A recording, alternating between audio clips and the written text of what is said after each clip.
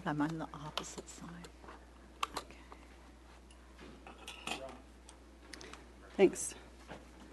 Good evening. Welcome to the regular meeting of the Brisbane Planning Commission, Thursday, August 28th, 2014, 7:30 p.m., Brisbane City. On.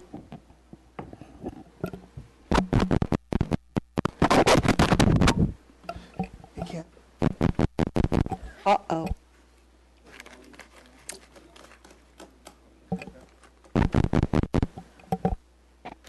What did you do? No.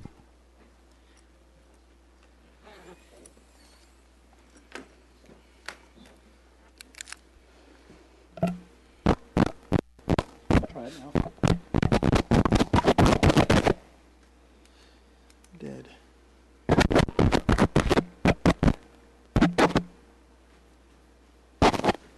Testing, testing, testing. Testing, testing, testing, testing, testing.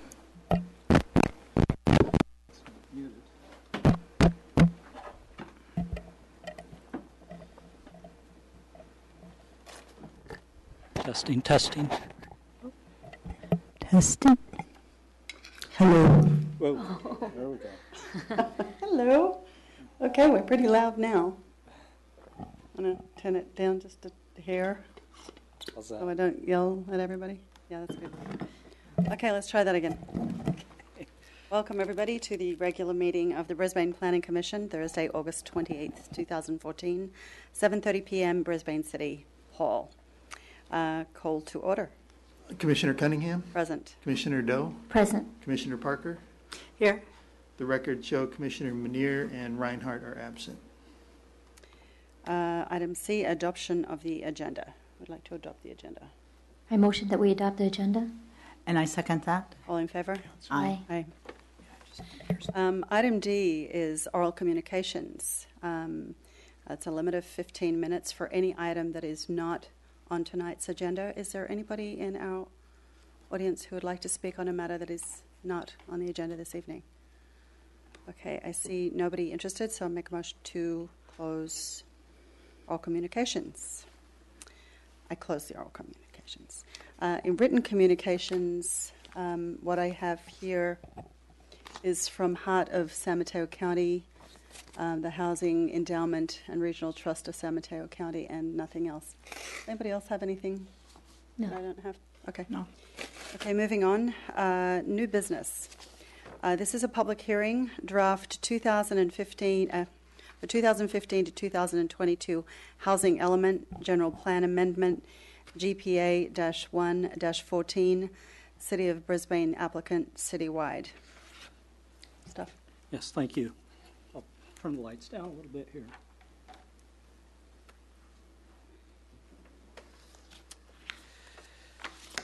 Tonight's meeting on the housing element represents the culmination of 8 study sessions by the Planning Commission over the last 6 months and provides the Commission an opportunity to review the draft document as a whole and take public comment prior to the Commission's recommendation to City Council. Note that this is an update of the 2007 to 2014 housing element, and so it's not an entirely new document. I'll begin by briefly reviewing the purpose and background of the housing element, followed by an outline of the Regional Housing Needs Allocation, or RHNA, as it pertains to Brisbane, and also how the housing element addresses the RHNA through the existing zoning and proposed rezoning sites. Then Tim will wrap up with a review of the key policy and program changes. So to start with the purpose and background, the plan, the housing element, addresses the needs of all economic segments of the city's population, and this is balanced with other issues such as land use and environmental. It's a required element by the state, and it's generally updated every 7 years. It's to consist of identification and analysis of existing and projected housing needs, statements of goals, policies, objectives, addressing financial resources, also scheduled programs for preservation and the improvement and development of housing. It's also to identify adequate sites for housing, and this is in the various categories listed here. The 2007 to 2014 housing element was adopted in 2011, so it was a little bit off its cycle, so we just reviewed it not too long ago.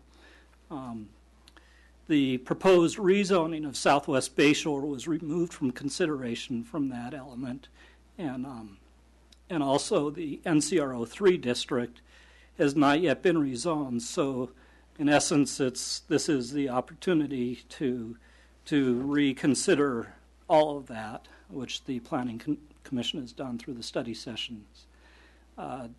This cycle represents a reduced RENA, substantially reduced for this cycle, and I'll have a slide to follow on that. Some key updates for this, things that were considered as part of this, the study sessions was update of the demographic data, including the 2010 census. Details of accomplishments from the last housing element are addressed in this draft. It incorporates changes due to the elimination of the redevelopment agency by the state. As I mentioned, there's a reduced RENA, but because of the rezoning that did not happen with Southwest Bayshore and the NCRO 3 district, there's a partial RENA carryover for that. It incorporates input from the Urban Land Institute, the technical advisory panel from earlier this year. The commission considered various other sites through the study sessions and has proposed a modification of the rezoning, the previously proposed rezoning, to address the RENA. So again, there were 8 study sessions. Essentially, what's addressed, the main things that are addressed in this update of the housing element is a proposed overlay district, which would include the 3 Park Lane sites on the south side of Park Lane, and then the mixed use overlay district, the 2 Park Place sites. Also, proposed updates of the policies and programs are reflected. So this chart just outlines the carryover along with the current cycle RENA, which combined results in the number of 293 as the RENA for this housing element. The real driver is the very low to moderate income categories, which essentially have the zoning requirements of minimum density, which are addressed in the housing element. This slide you have as table 35 in the draft element. It essentially, and sorry, it's a little hard to see on the screen here, but the current zoning shortfalls is, again, it's driven in the very low and moderate income categories, and that's 225 is the shortfall versus what the current zoning allows for. With the proposed rezoning, it results in a excess of 53 in the very low to low categories, but the moderate category is 50 under, which gives a net essentially of 3 over in those 3 categories, since very low and low would also be affordable to moderate. So this is just an overview slide of citywide, where we have zoning existing for housing as well as what's been considered and what's proposed. So the sites that were also considered are in blue, and the proposed sites are in red here. And the rest, of course, most of it is central Brisbane. We have the Northeast Ridge, which is wrapping up. Essentially, all of the building permits for the Northeast Ridge have been issued, but we don't expect to see that. The final certificates of occupancy issued on the last units would probably be around this time next year. So they're well underway, but still in process. So focusing in a little bit more, the proposed sites for rezoning, we have 25 and 41 to 43 Park Place. and this would be as a residential affordable housing overlay. Then the south side of Park Lane, 91 to 145. Park Lane would be as a residential affordable housing overlay. I think I said residential on the Park Place, mixed-use Park Place. The density on Park Place would be at a minimum of 20 units per acre. The minimum on the Park Lane would be at 26 units an acre. There was a proposal by the commission in the last study session to have a kind of a gradational zoning, but due to the common ownership on all three sites, it made sense to keep these as the same density across the three, because you have ability to do lot line shifts with it all in the same ownership and essentially make that density kind of a moot point, if you will. So 26 is what's proposed there. With that, I'll turn it over to Tim and walk you through policies and program changes. The updated housing element includes a number of new and significantly revised policies and programs. A broader approach to the streamlined design review required by state law in the new affordable housing zoning overlays is proposed in Program HD1C. This should give the city more flexibility in meeting the zoning deadline while allowing at least three-story development as previously recommended by HCD and other incentives detailed in Section 3.1.5 of the housing element to provide higher density housing. In addition, a new requirement for shared public access easements, such as walkways and fire lanes, would encourage connectivity between sites and neighboring districts. Regulations to provide a transition or buffer between potentially incompatible uses may be needed with the proposed affordable housing overlays near commercial warehouse uses in Crocker Park and the Brisbane Village. So a new policy HD2 is proposed. To implement this, two new programs are recommended. Program HD2A would consider a zoning map or text amendments for non-residential sites in the immediate vicinity, such as the post office and 125 Valley Drive, to encourage compatible uses and development. New program HD2B would require review of the TC1, NCR01, and NCR02 districts to determine whether, for example, the regulations for freight forwarders, night operations, and wireless telecommunications facilities need to be revised or clarified. To encourage development of secondary dwelling units, Program HB1D would be revised to include the option of reducing or eliminating the administrative fee for secondary units which agree to rent restrictions. And new program HB1E would reduce the fee for units created within the building envelope of existing single-family residences, explore the potential for a loan program for second unit construction, work with Landmark at the Ridge property owners to consider amending the Northeast Ridge PD permit to allow conversion of existing floor area within building envelopes to accommodate second units, provide technical assistance to streamline the process for owners and encourage well-designed second units that meet the city standards, and publicize these programs as they are implemented. To help fund affordable rental housing, revised program HH1A would call for considering adoption of a housing impact fee and/or commercial linkage fee to be collected from developers of market rate housing and commercial projects to compensate for the demand for affordable housing such development can be documented to secondarily generate. Policy HB9 is proposed to be revised to consider funding affordable housing with that portion of property taxes that would have gone to the redevelopment agency but is now boomeranging back to the city from the county. In conclusion, staff recommends that the Planning Commission adopt Resolution GPA-1-14-A, recommending that the City Council forward the draft 2015-2022 housing element to the California Department of Housing and Community Development for review prior to formal adoption of the housing element by the city later this year. Are there any questions for staff? Carla?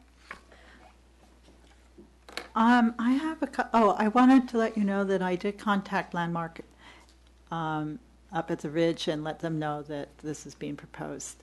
And I thought they should at least know. And I have some questions. on J, attachment J.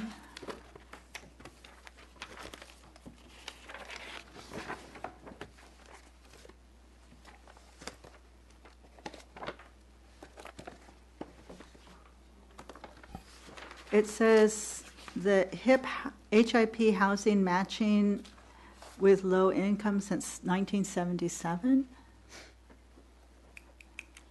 So this program started in 1977. Let's see, did I have any questions about that? Well, hold on. What I'm page are sorry. you on, Carolyn?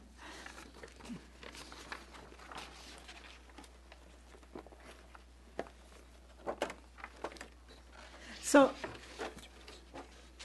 I have some questions about HIP. So the HIP housing home sharing program has been in existence since 1977. I wanted to know, has Brisbane used this program since 1977, or so it has? I don't go back that far Uh-huh. with the housing element per se, but we have had this program in the element for a number of cycles now, and I believe that we typically get 1 or 2 households that actually participate in the program. So it does have a purpose here in Brisbane. So they just come down to Brisbane City Hall and find out about it, or how? Well, the city publicizes its programs through the website generally, and we may do other things as well with some of the newsletters that go out. But the city isn't actually involved specifically in the administration of the program. So it's somehow, if someone gets into the county system, then they can. Someone would tell them about the program, and they could contact Brisbane or wherever. Right. Okay, I have some other questions on attachment E, F1E, F1E9. I found that confusing. Actually, I think it's 10. As item C. So it says the Department of Housing and Community Development may allow a city or county to substitute the provisions of units for up to 25% of the community's obligation to identify adequate sites for income category in its housing element pursuant to paragraph 1 of subdivision where the community. So what does this mean? Excuse me, Carolyn, can you tell us where you're at? F1E, I'm sorry, not 9, 10. And that's number C. That's attachment number E. That's the government code section. That's the government code. And subsection C talks about units that have been substantially rehabilitated with assistance from the city or county. And I think we discussed this in one of the study sessions, that Brisbane doesn't actually have anything that would qualify for this particular provision in the government code. Okay. So that's why we don't address it. And then again on F1E 12, for the purposes of the subdivision, that doesn't pertain to us either? That's correct. Okay. Let's see if I have some other questions here. Page 1E22.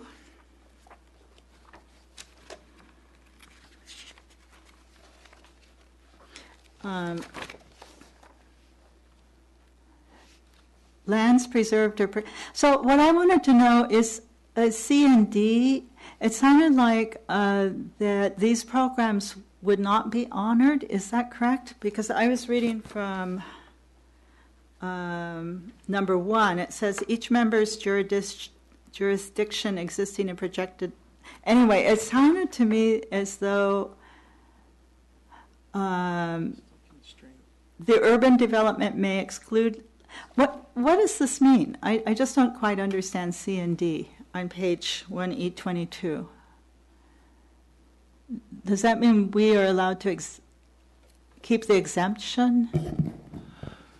It's really an identification of potential constraints within a community that could preclude or limit the ability to provide housing.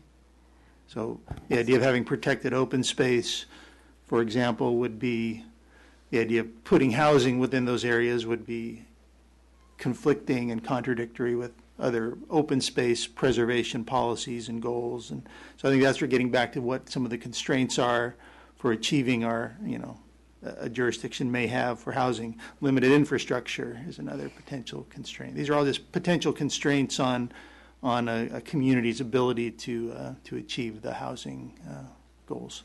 Okay, so that's acknowledged by the state. All right. And then 1E43.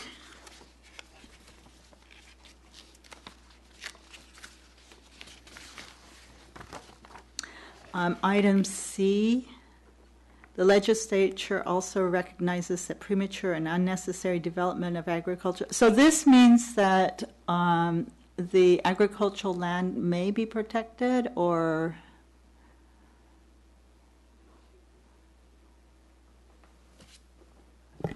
That's correct. okay. So these are safeguards that were built into this document. Okay, and then on page F1E49, item B, and 2 and C and 1 are talking about water and sewage services. So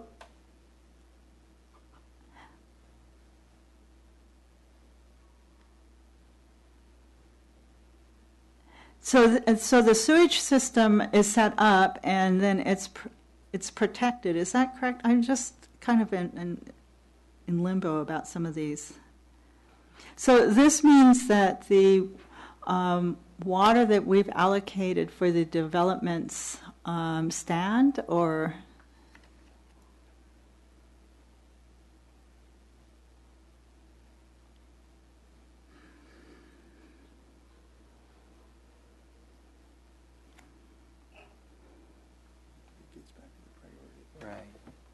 If you read subsection A above, this is in reference to prioritizing the availability of these services for low-income housing projects. That's really the context. So again, what they're saying is that a water supplier is supposed to, on a 5-year basis, indicate how they're going to make those allocations for servicing these low and moderate? prioritized kind of housing forms and types. Yes. Okay.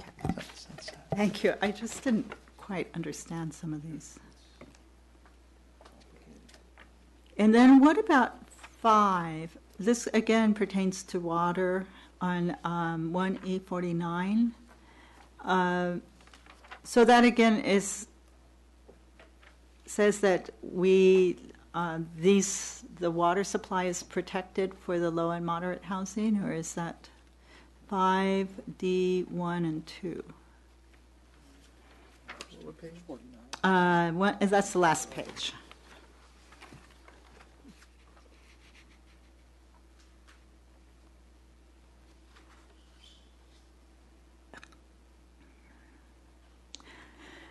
Okay, I guess my question is that in Brisbane, if we have set aside some water for increasing the new developments, so as in the near future, how much water allocation do we have for new developments?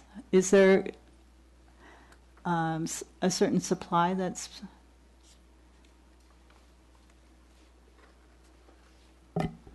The city has a certain supply that we have through the Bauska, which is our water wholesaler.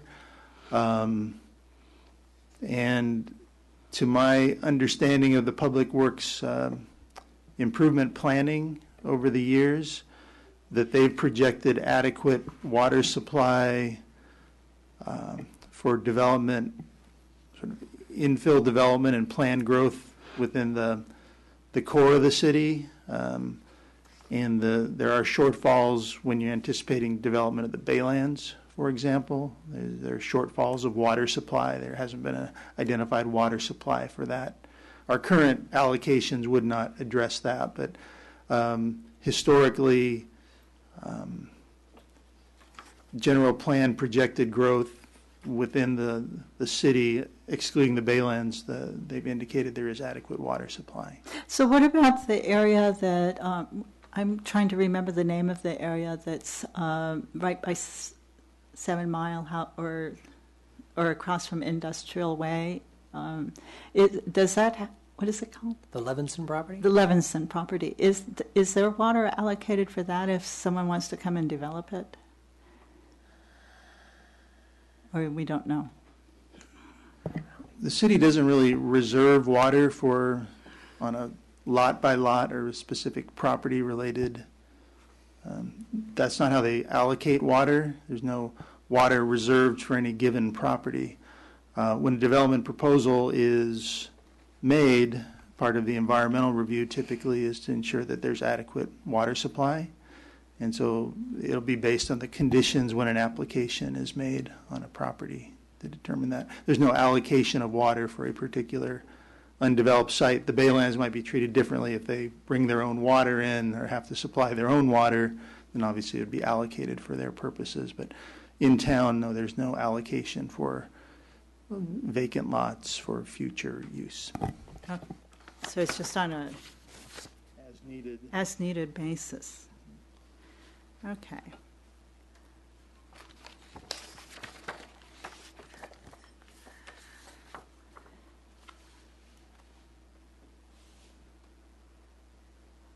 And on attachment I, 15-17, when does Brisbane receive the lump sum of money from the redevelopment agency? Has that come to the city yet?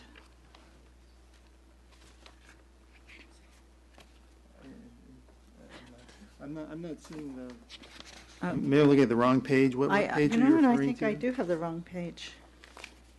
Oh, I guess it's 1J 17. No?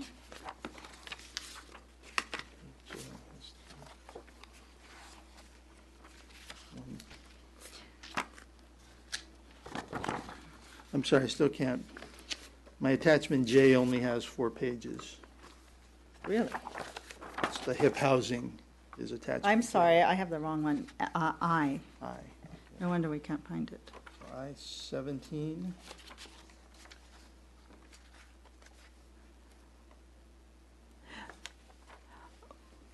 When the redevelopment, I know what the question is. When the redevelopment agency disbanded and we're supposed to receive a lump sum, does the city know at this point what the lump sum is going to be, and are we receiving it anytime soon? That's my question. I'm not sure. I'm not really that familiar. I'm not familiar with the redistribution of those prior redevelopment monies. I think this was intended on the policies that speak about a boomerang fund was really a revenue stream kind of going forward basis. Certain dollars, if redevelopment had been in place, a certain number of dollars would be set aside by the redevelopment agency for low and moderate income housing. That was statutory condition of redevelopment. So the whole idea behind the boomerang concept is that the city would voluntarily, instead of just those monies going, you don't get all the money, right, because of the money that what was going to the redevelopment agency is now being spread around multiple taxing agencies.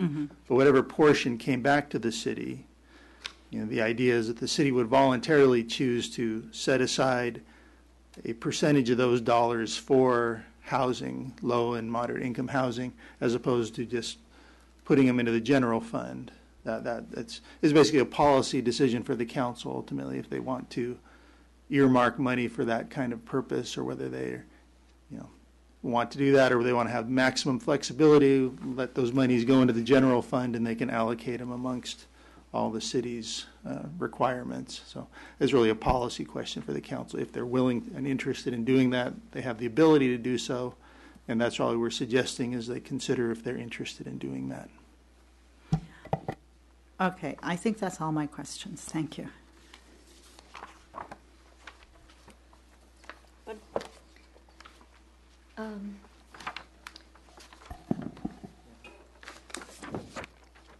I had questions in regards to the two submissions in response to the draft. So I'm not sure if now is the time, since Ms. Dilworth has not spoken.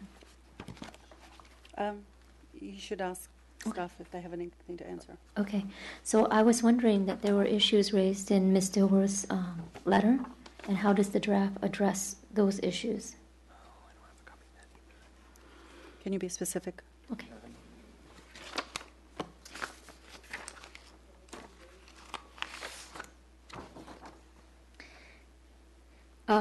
Specifically, the numbers that are given in the carryover requirements.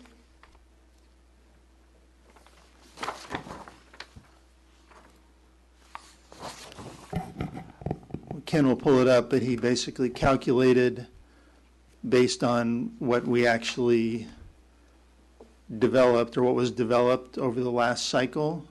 So we got credit for that against our 2007 to 2014 RENA, and that's basically where he came over with the carryover. What we did not, the deficit of what we were obligated to provide for and what we actually achieved in that planning cycle. So Ken can walk you through that if that's of interest.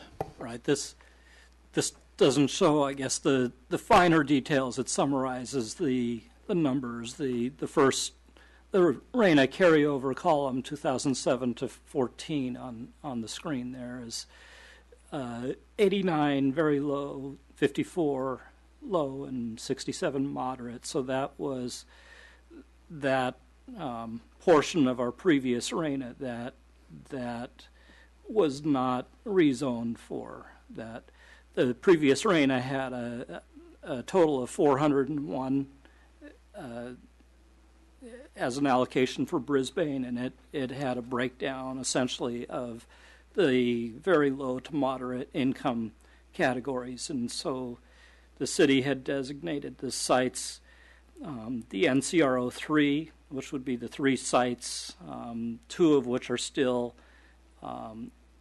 as part of this element, the third being 125 Valley Drive, and then, of course, Southwest Bayshore sites, which none of those actually were rezoned, and state law requires that if you have not rezoned to allow for that housing to occur, then essentially those numbers get carried forward to the next housing element. So we're not carrying forward the full 401 because that difference essentially between 401 and 210 here we already have had with current zoning. So it's just that portion that didn't get rezoned to actually allow for housing. Okay. And then in terms of the recommendations made by HIP Housing,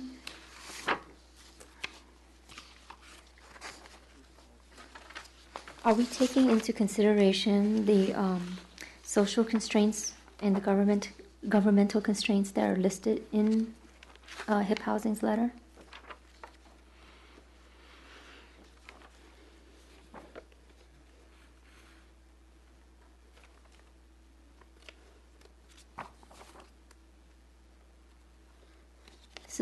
Specifically about the underwater mortgages and foreclosure crisis. The city's responsibility is to address the governmental constraints. The housing element talks about the constraints that the whole housing finance industry is involved with. But it's the governmental constraints that the housing element specifically addresses, because many of those issues are beyond the city's control.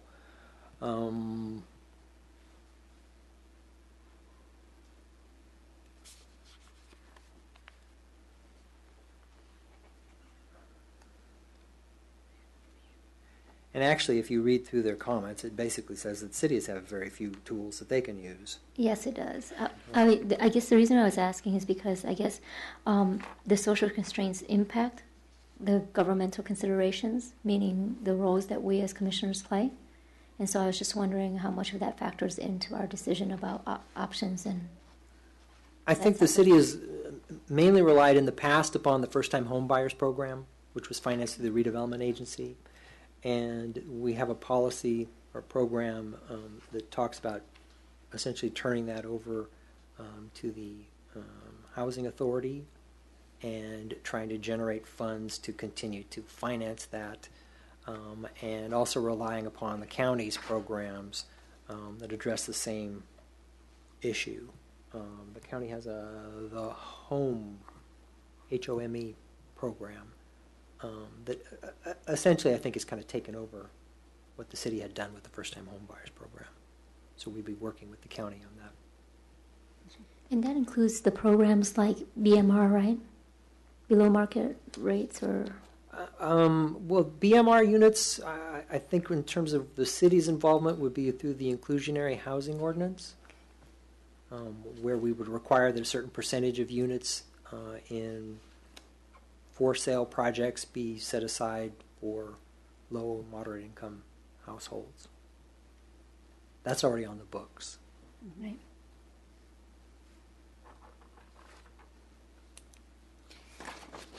And in here, HIP Housing specifically talks a lot about the home sharing aspects, but I think that we've incorporated that in our changes that we had discussed in previous meetings, yes? Right. Okay. Good. Okay. I have a couple of questions and comments regarding the environmental study, attachment H.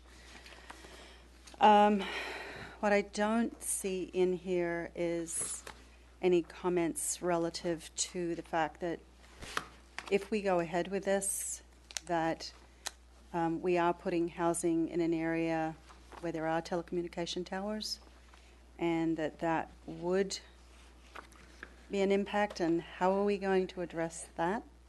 Question number one. You know that the FCC has superseded local jurisdictions' regulations of telecommunications facilities on the basis of electromagnetic impacts. The city council approached that through more of an aesthetic control in essentially prohibiting them in any residential district. We talk about taking a look at the current regulations and how the overlay districts would impact their interpretation, in particular about would the overlay be considered part of a residential district, and would that mean that, for example, telecommunication towers would not be permitted within that area? Would it expand the distance from any residential district within which we would not allow telecommunications facilities outside of the residential zoning districts? Those are some of the issues that would be addressed in one of those new programs that I had mentioned in my presentation. Right. We're not attempting to resolve that in the housing element per se.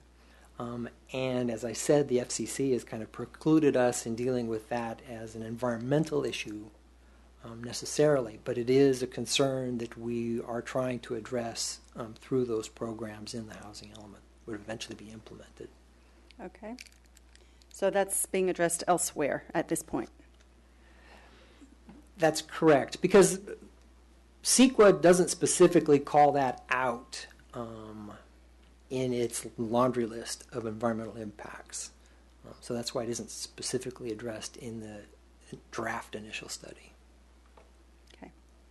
The second question I have relative to the environmental study is regarding water? Or should I say liquefaction and or flooding, whatever? How are we addressing that? There are a couple of different sections in the initial study that address both flooding and liquefaction. Portions of the TC1 district, including City Hall, are in an undefined flood zone. What was done specifically for City Hall when we did the remodeling here was there was a flood elevation study prepared to demonstrate that actually in a 100-year flood this site would not be subject to inundation.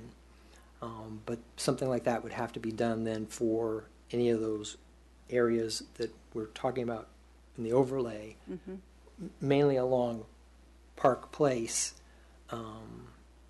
to clarify where the actual flood elevation would be in a 100-year flood and what measures would be necessary to protect persons and property from the impacts of flooding. Similarly with liquefaction, there are areas of Crocker Park that are underlain with clay, and that reacts differently to seismic events, not necessarily liquefaction per se, but it may amplify certain vibrations.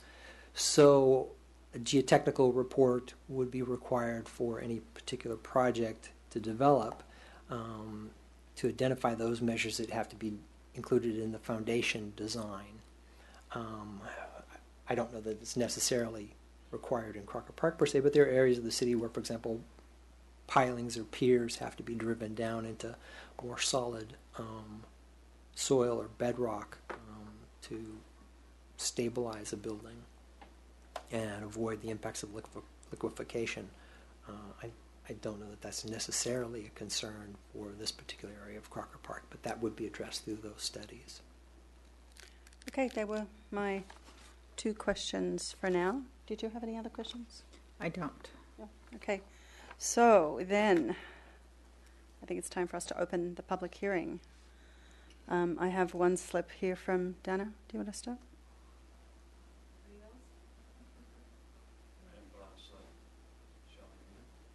No. It's not a crowd. Oh, it's it's a manageable crowd. I know who you are.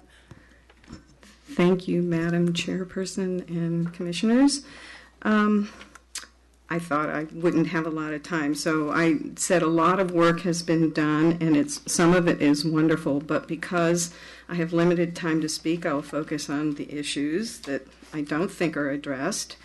The opening statement about a housing element needing to be in balance with land use, environmental, and other goals set forth in the general plan elements is true, but it's not being achieved by this document, especially when you mention that the issues of potential building constraints, the very things that Chairperson Cunningham is mentioning, they are numerous, that will follow as part of the building code. The California Building Code does not supersede the city's due diligence required for this document of environmental review. And so if it were in balance, you would be passing a renewable energy, recreation, safety elements, and tidal rise plans, and all kinds of other things concurrently.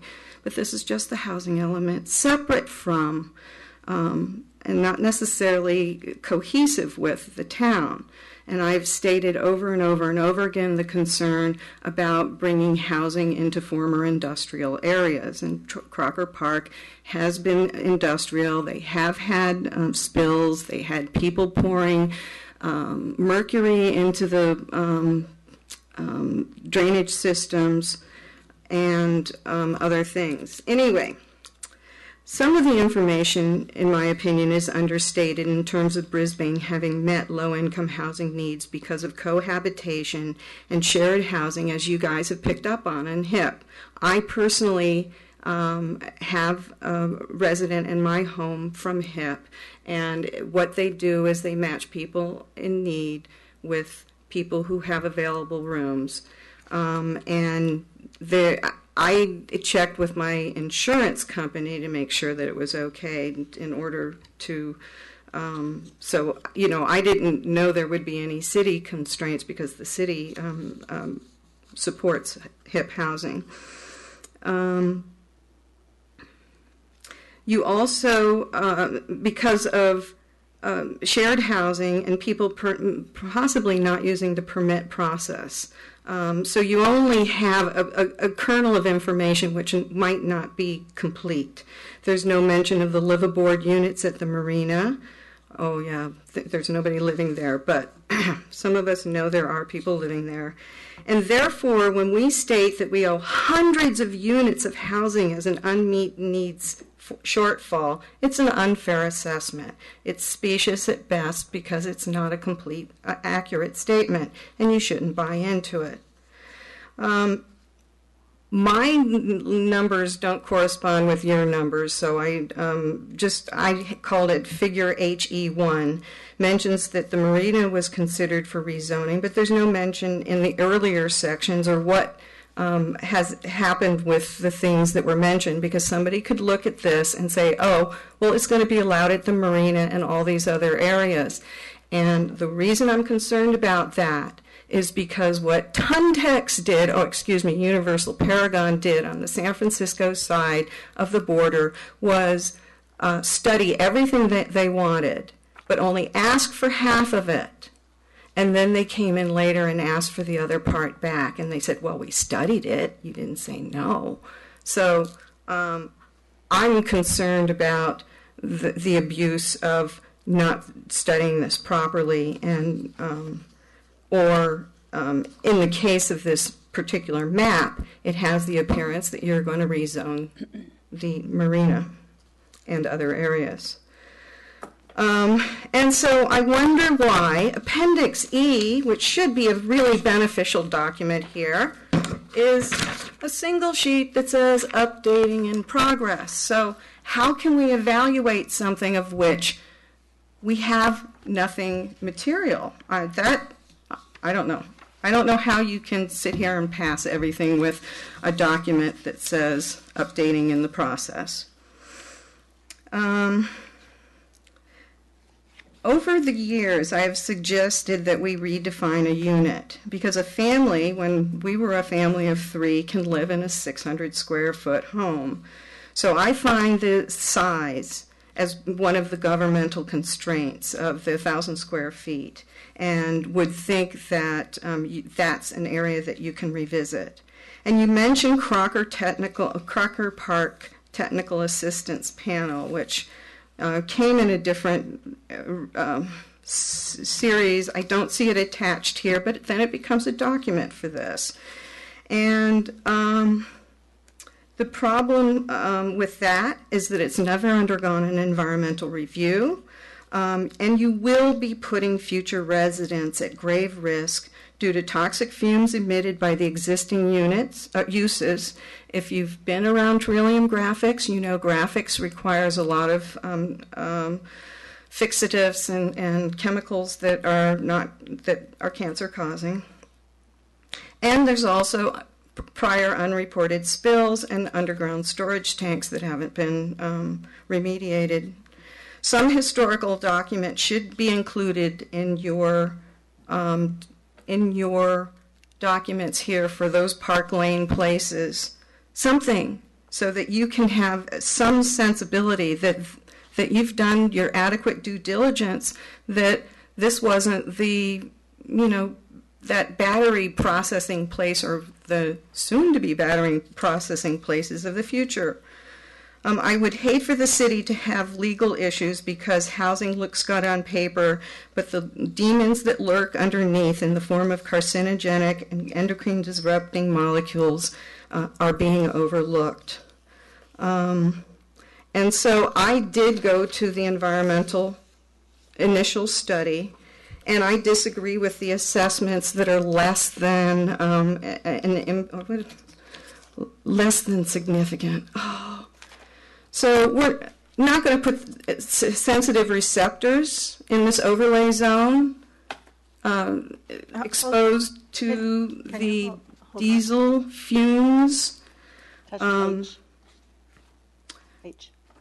So you don't think thank you. that the biological resources of clean water and the hydrological interruption of that area, because this Crocker Park used to be a marsh, and actually somebody pointed out to me where the old ancient bed is and where the new bed is, because there's different salts in the soil. And the place where it was pointed out to me is over near the area that Mountain Watches. The frog. The frog habitat? Frog habitat. Oh. But you can see where the old marsh line used to be and where the new soil was brought in for Crocker Park. And there are biological resources that now that the weeds have been cleared away, they keep popping up out of there going, oh, okay, we're down at the hydrological water line there. I was in 100 Valley Drive during Loma Prieta. This area is very unstable. We actually even saw some of the roof lift, but that's building. But it is subject to very strong ground shaking. That was 40 miles away. And I don't believe that without conforming to the state's requirements of looking at tide water rising, that that your assessment of the 100-year floodplain is accurate any longer. Thank you. Thanks, Donna. Would you like to come up? Would you please state your name for the record? Yeah. Hi, I'm Dave Hogan. It's spelled Haugen, and I'm the Regional Vice President with DCT Industrial Trust. I manage Northern California for the company, and I'm responsible for the properties here in Brisbane. We are, I believe, maybe the second largest landowner in the city. We have 11 buildings in Crocker Park. 3 of the 5 buildings that we're talking about that are affected by the overlay are buildings that we own, and they're the 3 in succession along Park. So I was involved in the ULI's technical assistance panel study. I've read the report. We think it's accurate. We like it. We think what the staff has done is consistent with that, and we like it. So we're generally okay with what's here. I did want to speak today because there's a couple concerns I have, and they're basically in Chapter 6 under Goals and Policies. And HD 2A and HD 2B are addressing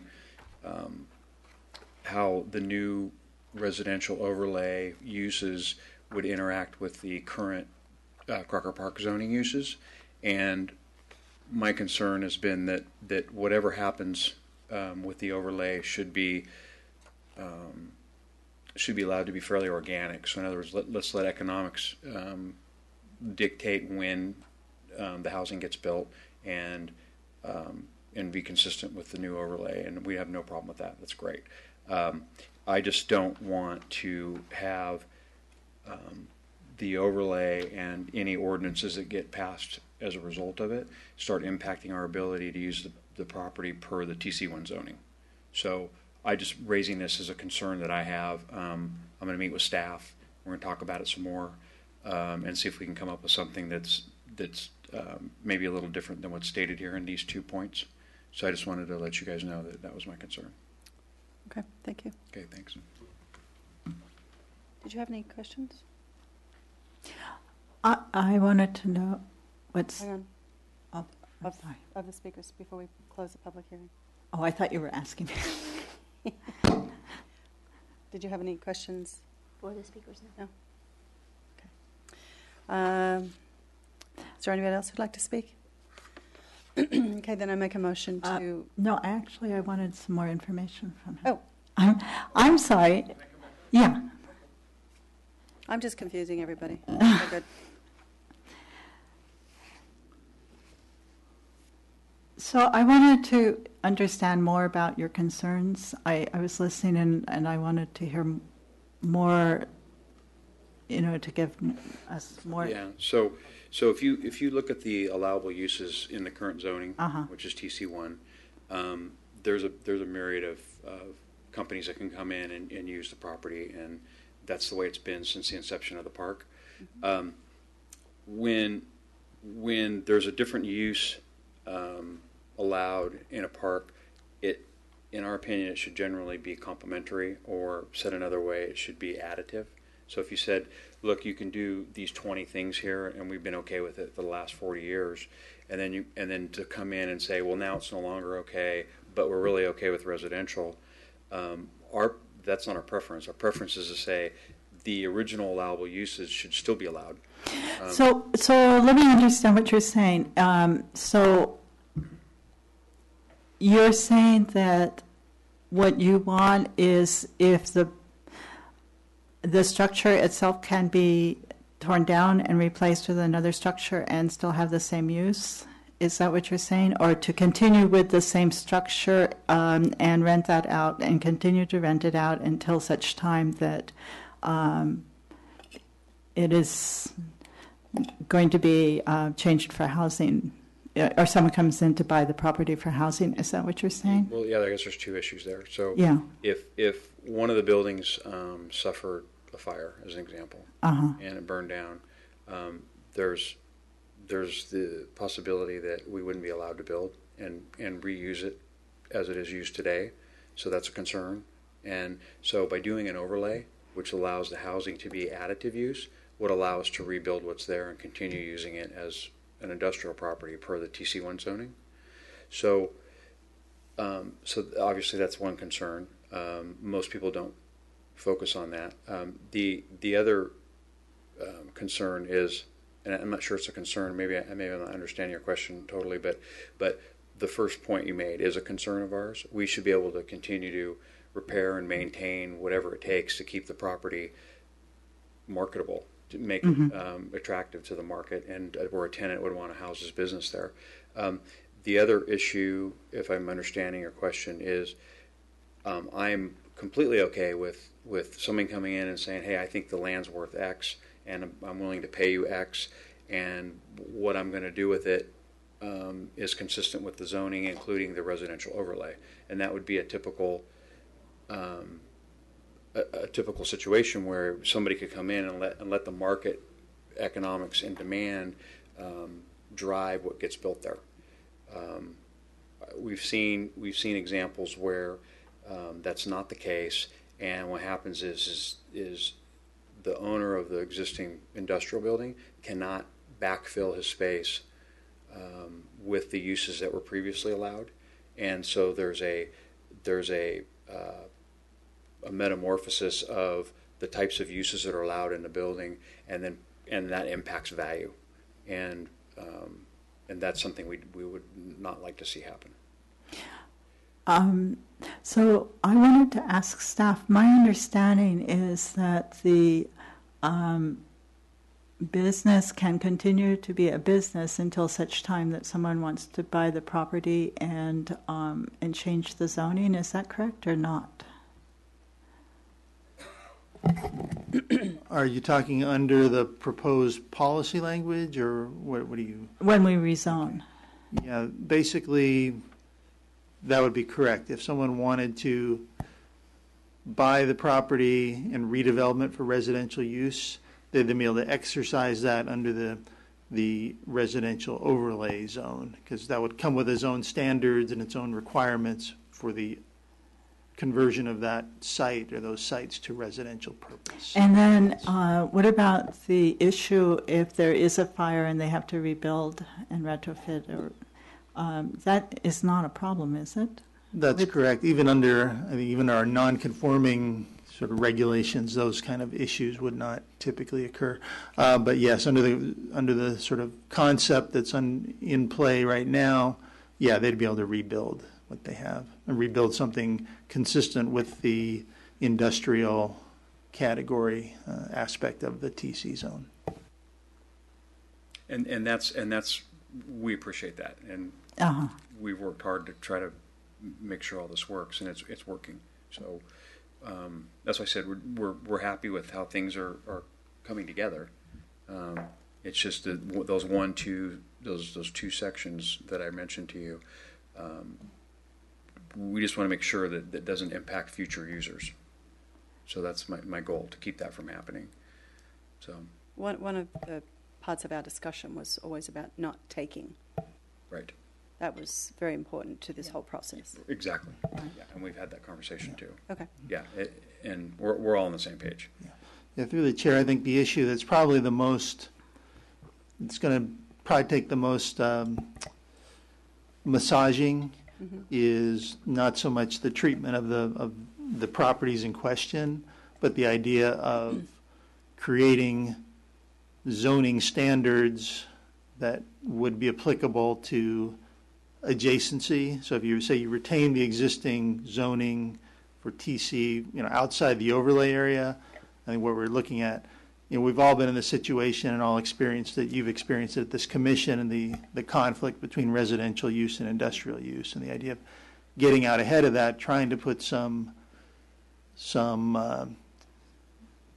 reasonable kind of consistency requirements. But that gets into the issue, I think, that the gentleman's bringing up, Dave's bringing up here, the idea of if you start putting certain restrictions within X many feet of a future residential overlay, that's the issue I think that we haven't fully addressed. I think we talked about a future zoning case. We don't know all the language on that, and I think that's really what you're bringing up, Dave. I don't want to put words in your mouth, but that I think is the issue at hand. Well, this is also part of what we talked about relative to what was going on in San Francisco. Existing businesses were in place, like them or not, and then around them was zoned for residential, and then the residential people complained about the existing businesses, and the existing businesses were closed down. And that's one thing we were very careful about talking about, whether we like your businesses or not. It's not coming in and dictating that you're going to change Right. your tenants, Right. because our process here is to identify. It's not to actually do, correct? Correct. This is policy language.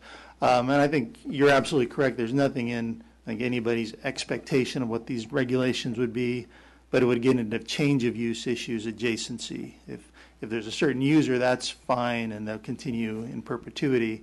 But, the question is, if those businesses were to change hands or go into a different use, would there be a desire to have some other parameters in proximity to residential? But that's really the issue at hand, and we haven't addressed it in any kind of detail other than identify it as sort of an issue of concern, and maybe ultimately the commission, the council decide that's not, that is that balance between property rights of existing uses and new users, and maybe they decide not to change any of it. That's an outcome too. I think we're just kind of raising it as a potential issue at this particular moment in time.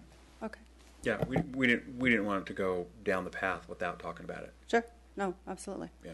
Do you have any more questions, Carolyn? Dave? No, but thank you for your clarification. Do you have any questions? Yeah, thank Yeah. Okay, thank you. Okay, then, Dana, did you have anything else you wanted to add before I close the public hearing? Okay, got it. Okay, then I make a motion to close the public hearing. A second. All in favor? Aye. Okay, moving forward, thank you very much. Items initiated by staff. Through the chair, I think you need to Oh, decide on what's what that? you're actually Okay, doing sorry with the about item. that. Hello. And I think there was one comment made about appendix E. E. That has been, I believe it was on your places today. I don't know if it was put in the public I packet or haven't. not. We haven't looked at it. I don't think it was in the packet. It wasn't in the packet. I believe it was No. placed on the dais in front Yep. of you. Right. Through the chair, it essentially it was on your desk this evening, and the packets that were out here had it, but the original packets that went out last week did not yet. It's a supporting document to Table 35, and so it gives the details of how the numbers break out. But it's So did we want to carry this over until we have a chance to study document E, Appendix E? I'd prefer to have some time to look it over. I don't have a problem with that. I agree. Okay. So,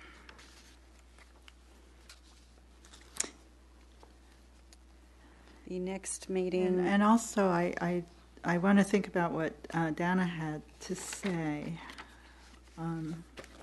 So that would give me a chance to reflect on what. And if I could respond to Yeah. her comments, you Yeah. might want to actually Is carefully read through the initial study, because there are actually sources cited Right. that I'm address both the potential for hazardous materials in the area and sea level rise Mm-hmm.